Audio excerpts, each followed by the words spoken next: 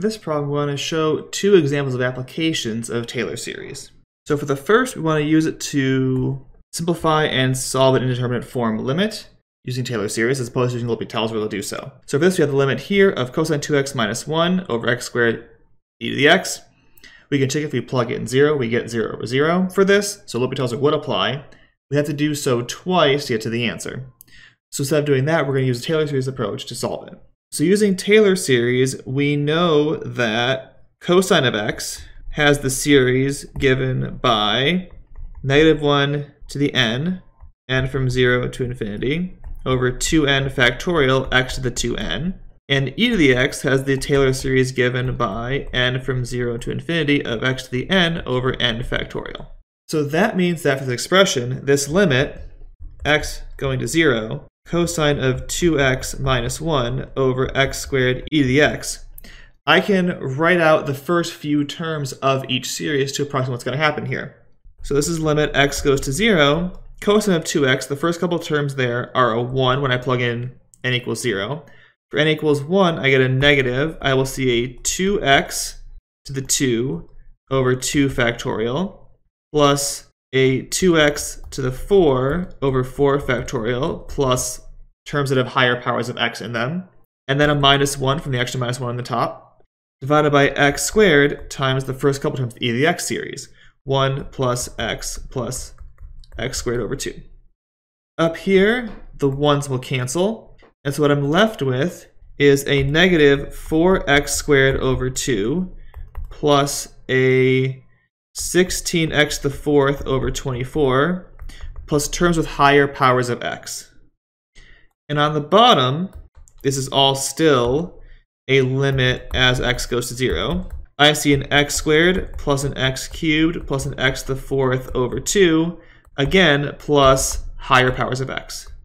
I can then cancel an x squared from every term here to give me now a limit as x goes to 0 of -2 plus 2/3 x squared plus higher powers of x again, divided by 1 plus x squared over 2, again plus higher powers of x. But this limit I can now take because if I send all the x's to 0, I'm still up with numbers on top and bottom. So this here is -2, and that is the limit we're trying to compute for this problem because all the x terms go away in the limit as x goes to 0. And for the second problem here, we want to use the first two terms in the Maclaurin series for cosine of x squared to approximate the integral of 0 to 1 of cosine of x squared dx. So to do this, I will need the Maclaurin series for cosine of x squared. So we know, as before, that cosine of x has Maclaurin series given by n from 0 to infinity of -1 to the n over 2n factorial x to the 2n. So if I plug in x squared here, that means cosine of x squared is going to be sum n from 0 to infinity of -1 to the n over 2n factorial times x to the 4n, because I'm putting x squared in there, so I end up with a 4n. Which means the first two terms here are 1 when I plug n equals 0, and for n equals 1, I see a negative x to the 4th over 2. The next term would be plus x to the 8th over 4 factorial, but for this problem, we only want the first two terms, so I do not need this one.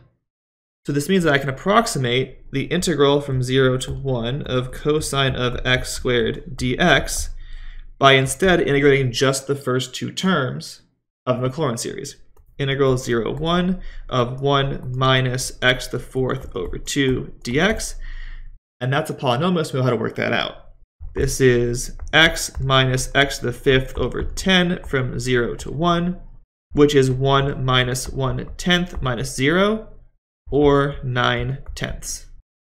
If we use an online calculator to actually work out this integral, we get the actual value as 0.90452, which is very, very close to our approximation here. So we really only need that many terms to get a decent approximation here to the value of this integral.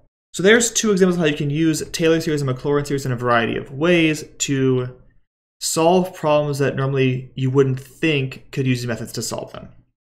Both doing indeterminate limits instead of L'Hopital's rule and approximating the integrals can be done using these Taylor and Maclaurin series. It ends up being a way to get a pretty good approximation to these things, especially when we're trying to use computers to solve these kinds of problems.